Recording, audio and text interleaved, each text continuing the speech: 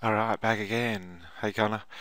Um, I just went back and I made that little video that talks about packing files because we really needed to at this stage.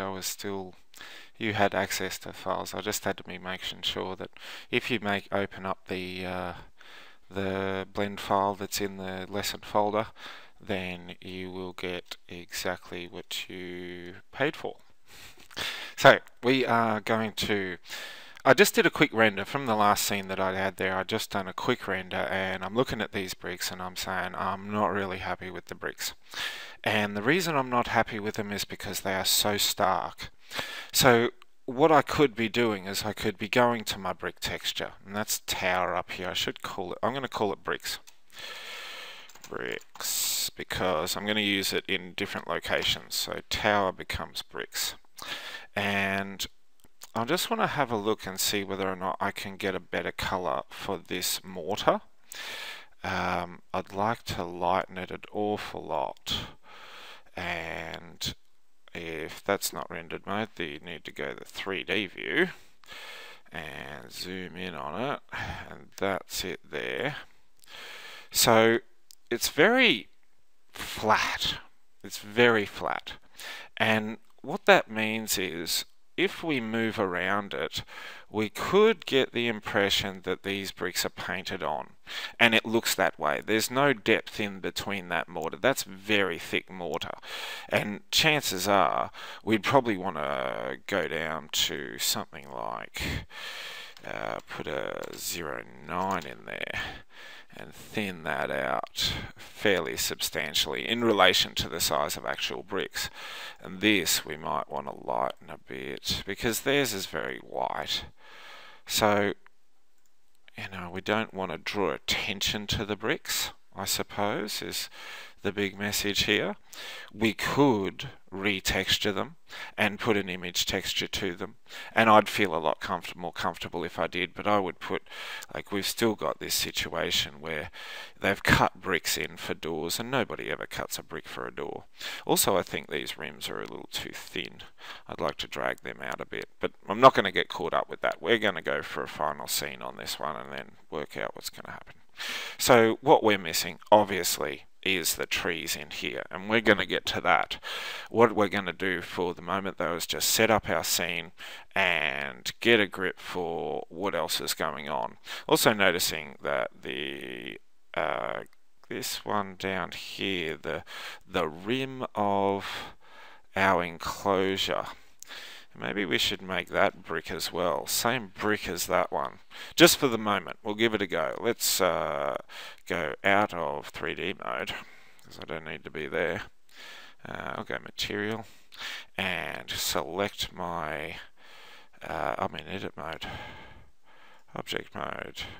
Select the big structure there and go back into edit mode. Always jumping between objects by going in and out of edit mode.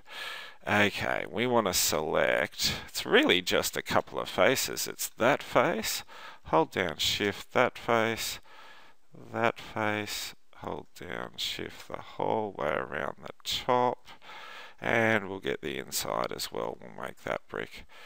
We got to sort these tree situation out, so we'll do that tonight. Next thing I'm going to do is I'm going to put the brick texture to it. Brilliant.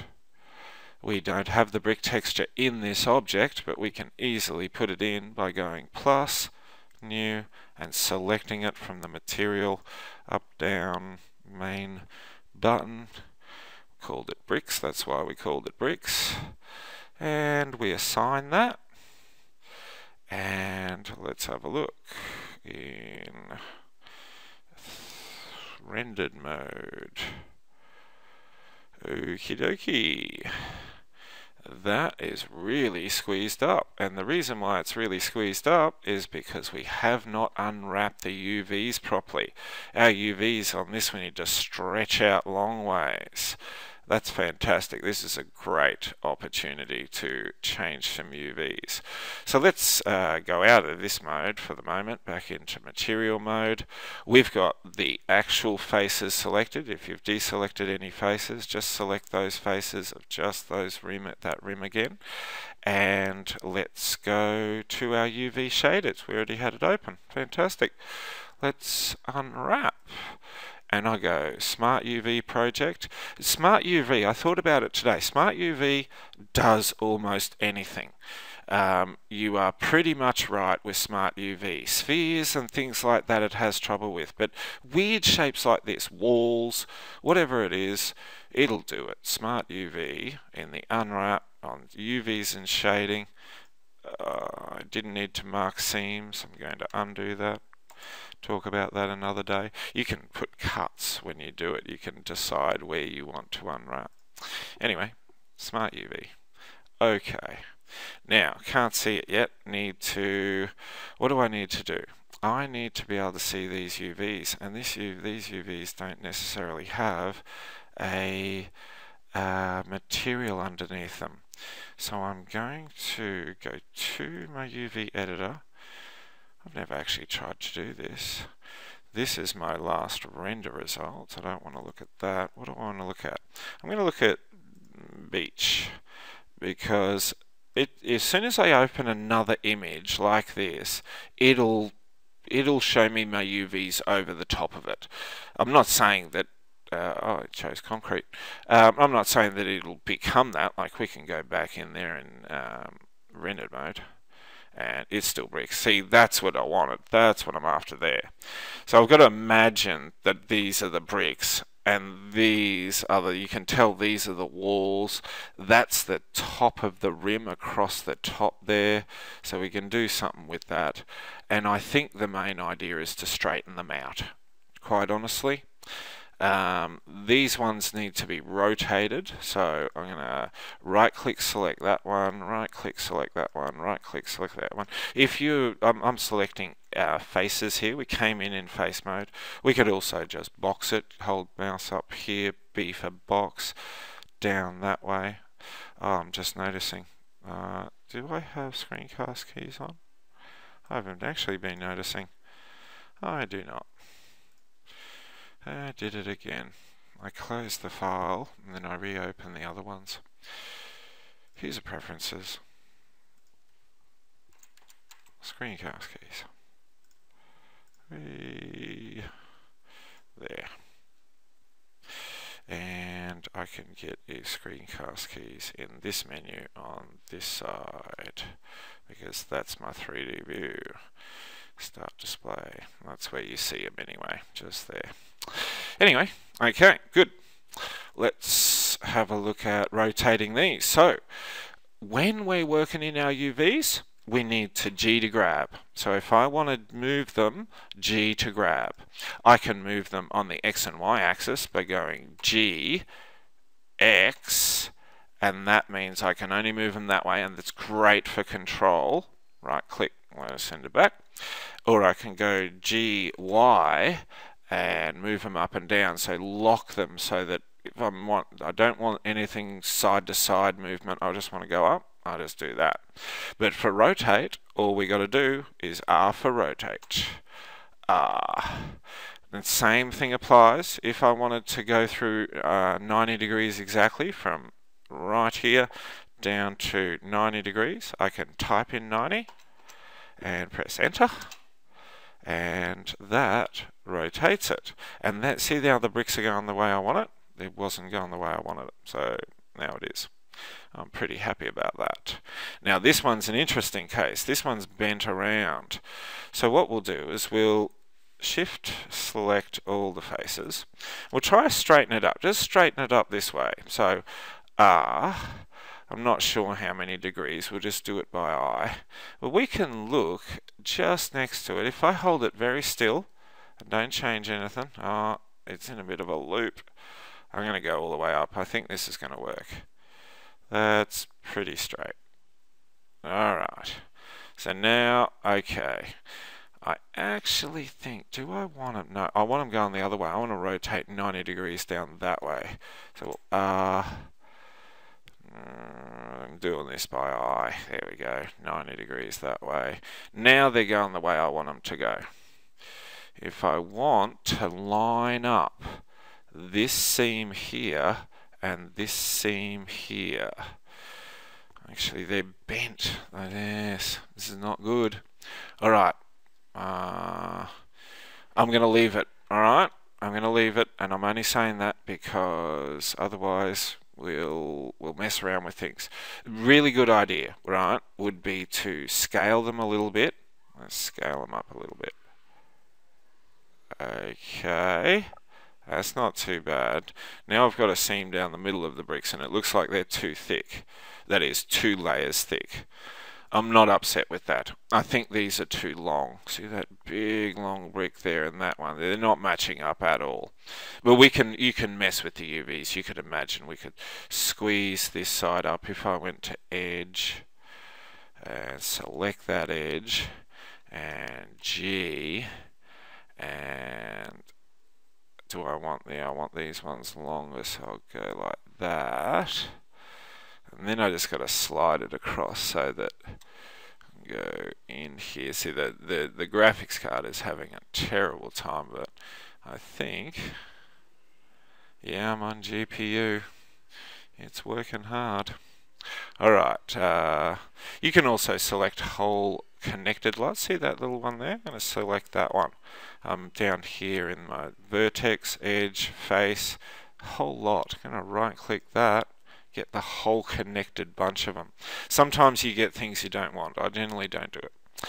I'm going to go this way, and I'm going to lock it in on the x-axis. So GX, because I'm going side. I'll be here forever, Connor. Anyway, you get the idea. You move this around. I wish I had a picture. If we had to put brick texture in, we'd be looking at bricks. I really should have done it. It's a mistake that I'll never forgive myself for. But that's alright. That's okay. It's a brick structure. It's too bright. It's too red. I'm going to move on. If you want to change the colours, please do, because I think I've done a terrible job of that. I just wanted to show you how you could add a brick structure texture without actually putting a picture to it. I'm even going to throw in a brick texture, and you can unwrap that. You can select all the faces for brick, or go over to your materials and just go select bricks down here to select the faces when in edit mode. I'll get out of here to material mode. You know, you can do all sorts of things. Attach a texture to it. It's already unwrapped, so you'll be looking at this sort of thing if you choose your texture down here. You know, you'll load it up and it'll be sitting here for you, and you'll mess with the textures of it. Okay, good. Now, next thing, I'm going to set up the scene. Let's go. What do I want to do? I'm going to make this bigger. I don't like the idea that it's so small. There's no reason why we should have small, because this is Blender and it's massive. I've never reached the limits. You just keep extending your camera. So let's go out of edit mode into object mode and select this ground and really scale her up. Really big. I'm going to go like that. Now what I'll do is I'll go past my fence there, alright? And you can see where the fence can go if we want it to go somewhere, but we'll mess with that maybe. And because our camera, see that little black dot there? That's our camera. So I'm going to move, there's no reason to have anything behind the camera. So I'm going to also just move it that way. So now the camera, it doesn't matter if there's a drop off here because we're facing our object. That's the camera there.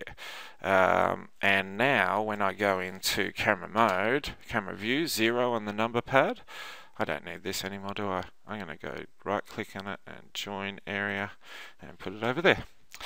So I've done, yes, alright, good. It goes sort of more to the horizon. We can look around there, and now the fence is all in position. It's a much better setup. In fact, we could move that fence all sorts of places. Let's select the no, we don't select. Alright, moving the fence. Now this is going to be fun because it's attached to this one.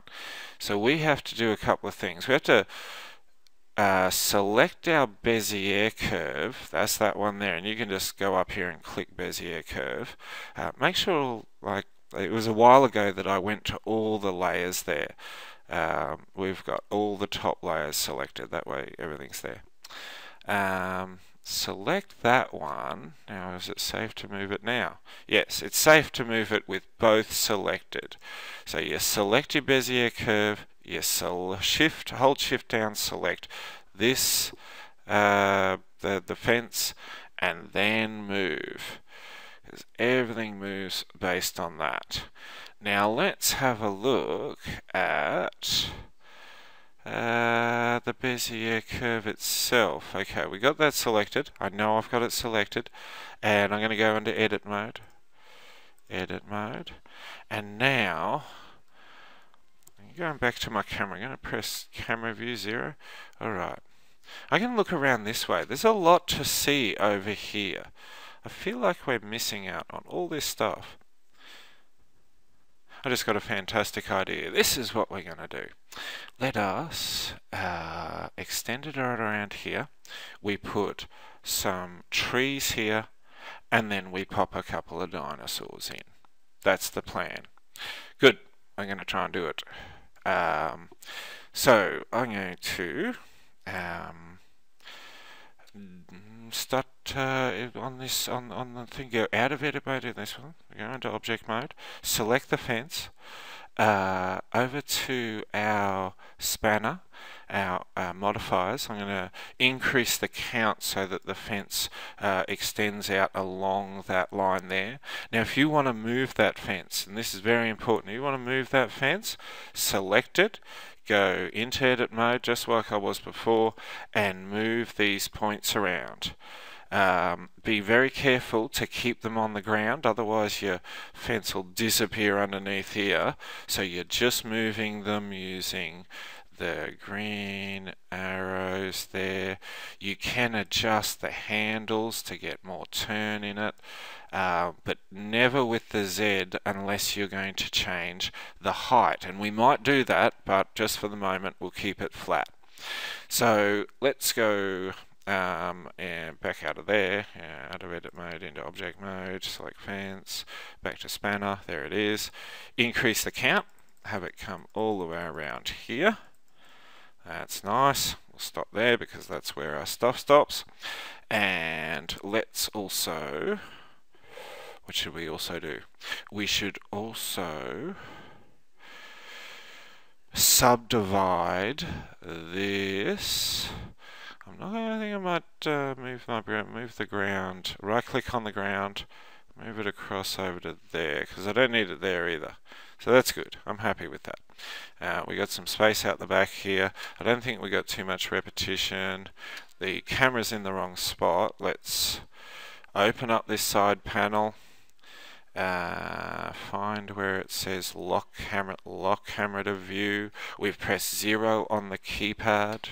0 on the keypad, and we're in camera view, and let's go around to there, and I'm just going to get a render. I'm just going to go F12. I want to get a bit more of that roof. F12. Or we can always go here and press render, that button there, and the camera. F12 for me. And that fence is nice and big. We haven't textured the fence. We're going to have to jump over and do that. Might do that before we do anything else, just while we're on the subject of texturing us still a little bit. Pretty happy with that. Yeah, that's nice. Let's go escape out of there, or just choose your 3D view here. Escape. Gonna stop locking to camera because I'm happy with that view of the camera. Move that back around there. Let's go into the fence. Click on our fence and go edit mode down here, edit mode, and I'm just going to press decimal point and zoom right in. And the beauty of this is it is all just repeated. So what we should maybe do is make this one the concrete, this one I think I'll go blue uprights, and this one can be the rusty red. We'll reuse. So in edit mode, I want to select one of these faces. I don't want anything else selected. I'm just going to go L on that, and I'm not even sure this has a material. It doesn't matter, let's just add it. It's fine. I've selected just this base. I go materials, plus, new, and what do I want to do? I want to go to this little button here and find concrete. Concrete base, excellent.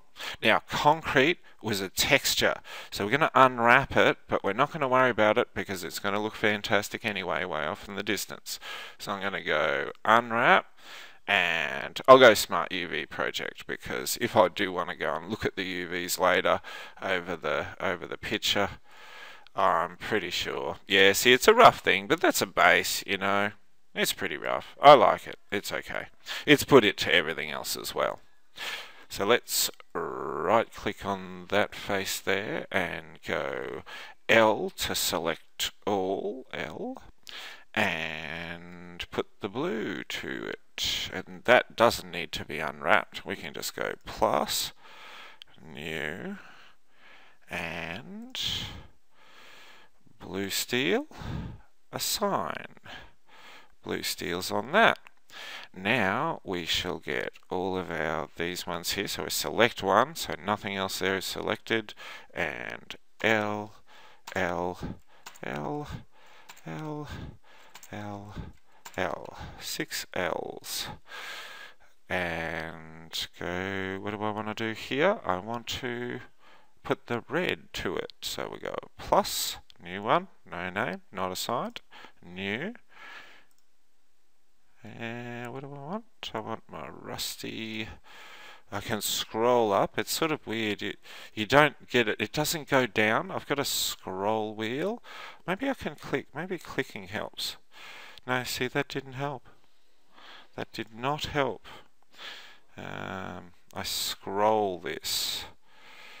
I didn't really realize that I scrolled it. You could also type in the search rusty steel.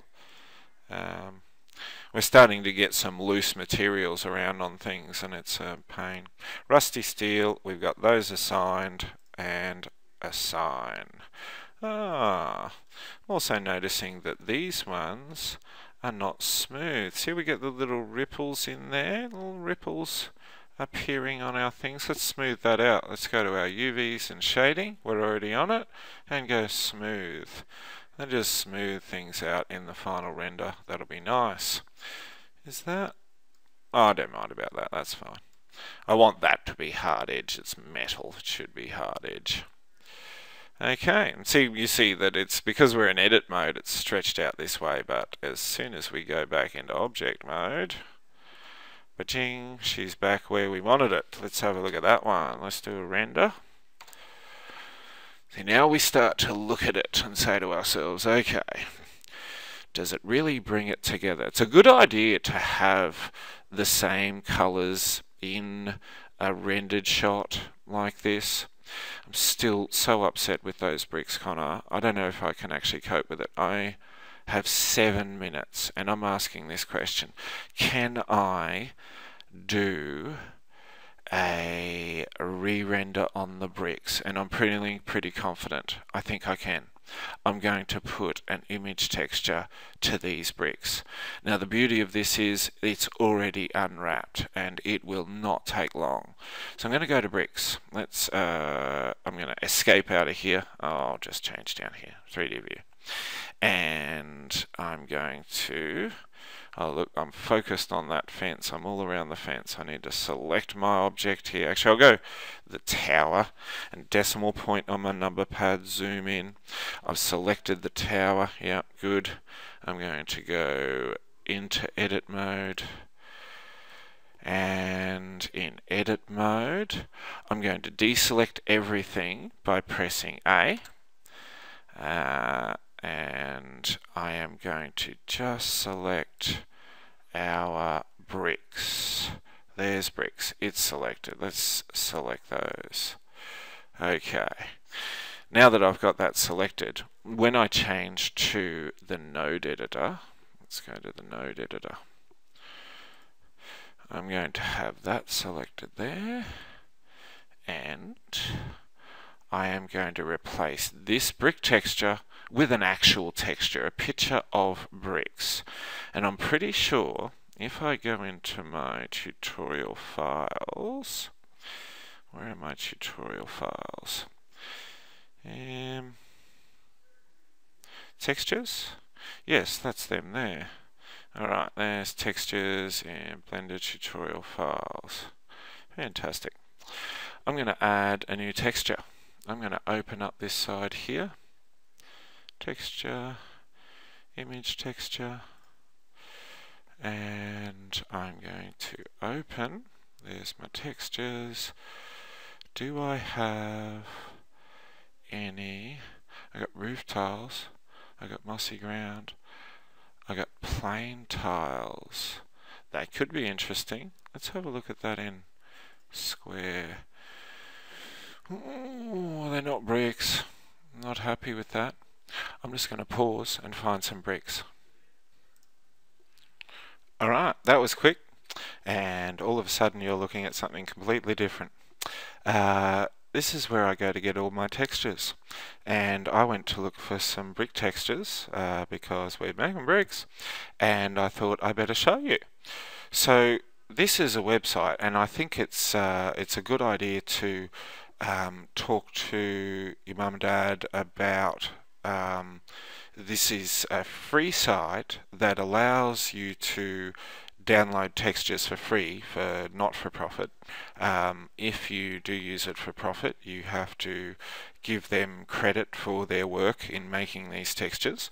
And for people like ourselves who just do this for fun at the moment, we can use them all. So you can search here and get yourself lots of textures. I get leaf textures here for trees. You can get all of this stuff. There's endless textures here, and it is cgtextures.com. What you have to do is you have to sign up for membership. It's completely free. And they have never been a bother to me. Once I signed up, I never got any annoying emails from people or anything like that. It's just a really good source, and it's the only place I go because of that reason. You get a lot of places that want you to pay money or something like that, and I see no reason. And there's no ads. I suppose deposit photos, there's a couple of ads, but other than that, I'm happy. So that's just one of the things, but I'm going to be putting these two textures into the texture folder that will be in your lesson files. And they are the brick texture, and this one's interesting. This is the bump map, and this will make a texture bumpy like bricks without us having to model it. So, I also took Blender away. So I'll cancel this and just show you where I'm at. We've got our image texture, we're on bricks texture, and we've got our brick texture here that we don't want. So I'm just going to drop that in there and pop that there. So I just connected up the image texture. Now I'm going to open it, and I'm going to go into the textures and into, there it is. Now that's the bump map. I don't want that one. I want this one here. This is the color, because this is our diffuse. Diffuse's color, so I'm selecting 007. I probably should rename it to bricks, just so it's not confusing. It's 007. That's just the way that they name their things, and I put it in a bricks folder so I know it's bricks. You can look at it. Anyway, open image, and there we go. Now I was talking about that bump map, the other texture. What we can do, I'm going to close this up because I certainly don't want that. I don't want this brick texture anymore. Let's delete that. delete key for that. And I am going to show you another thing. First of all, we can duplicate. We are going to duplicate. Now we don't have our duplicate menu here, so it's going to be, so can we duplicate? Here, yeah, node, duplicate, delete with reconnect, we can do all sorts of stuff. But I'm going to Shift D. There was no shortcut key there, even though I've still got it running. Shift D, and I am going to change this picture. So I've doubled up on image texture nodes, and I'm going to change it. I'm going to click here, and I'm going to change it to the 007 bump.jpg, and open image. This isn't going to be color. We have made this one our color, and that's fine, it'll look great. But this one here is not going to be color, it's going to be non-color data. Now this is sort of optional, I suppose, but what if I open up this side here, just pulled across rather than down to get a side panel, and 3D view. Let's zoom in on what we've got so far. These are the bricks as we've laid them. I should have done this from the beginning because it looks good. Now, if I want this to be little grooved divots, I can now take this non-color data, which if you have a look at it, where have I put it? Textures. If you have a look at it, it is a grey and white sort of, actually it wouldn't be a bad texture to actually put through the colour because I wanted something dull. But anyway, this white and this grey will make things rough. And what the computer says is, right, if you're a high color or a light colour, I'm going to go raised, and if you're dark, I'm going to go sunken. And it just gives this impression. It is so subtle, and yet sometimes can be very effective in getting you to think that the bricks, and already they look far more real, although I think they look too big, but other than that they're great. And I can adjust these a lot easier. The UVs for doing these sort of textures when you can actually see it is a lot easier, and I won't worry about that now. But in our image texture node, I'm going to plug this UV texture, and we can take the color, it's not in color, into the displacement. Now what happens when I do that is this. I'm going to rendered, and you get a feeling of more depth. Does that look like bricks to you? These are obviously off center. Here's the thing, if I disconnect this, and I wonder, it still looks pretty good, but it's not bump mapped. Now, see if you can tell the difference. I can tell the difference. It's subtle. You can see these little divots in it if you go right in, and that creates really good textures when you're doing that sort of thing. From a distance, I suppose it doesn't make much difference, but up close it's really good. So next thing I'm going to do is I'm going to realize that this fence is too far away for us to appreciate all our hard work modeling it. So I'm going to bring it forward. Let's close off our node editor. In the middle there, join area, choose that to join, and go into, oh look at that, just jump straight into wireframe. I didn't want to do that. I'm going to select the Bezier curve. I'm going to select it up here because they're a pain to select. You can grab it down on that corner there. I'm going to select my fence. I'm just going to move it closer to the camera. Let's have a look. And I'm going to go into rendered view to have a look at this. Do I need it that close? That's my question. I think I do. I think I need it that close. Yep, and that's going to save us a lot of drama. We've got plenty of ground going out to the back over there. we got lots to work with around there. Our fence is nowhere near as long as we need it. It'd be good if we could have the fence disappear from close to far away. I'm going to do that. I'm going to go back into, oh, what's my time? 34, okay. Material, and I am going to select my Bezier alone now. Just select my Bezier, click up on Bezier, grab him over there, and go into edit mode. And I'm going to move this one in the center of those two handles. I don't want to move the handle, I want to move the whole thing. I'm going to move that there. See, come across there and move it up to about there. And this one, the center of those other two handles, green arrow, move it back like that. And maybe that way. And I'll get that, move that handle. Now I'm moving handles. I can come back to about there. Alright, let's have a look. If I go to my camera mode. See, I see it in the background there. I've sort of doubled it up. It makes it close and far away. I'm going to have a look at F12 on that one. Render, sorry. If I hit that one there and just go render there. It's pretty smooth. Certainly coming together. Trees are our big task here now.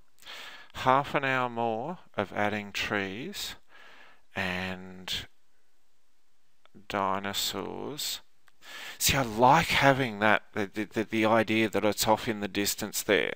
So let's have a look at that. Let's escape out of that render.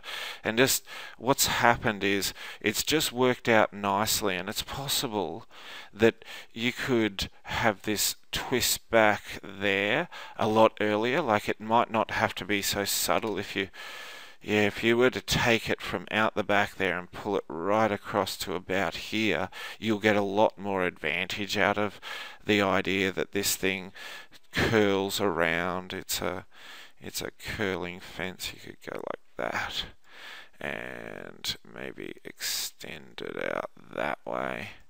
And then you just have to add a couple more. What could we do?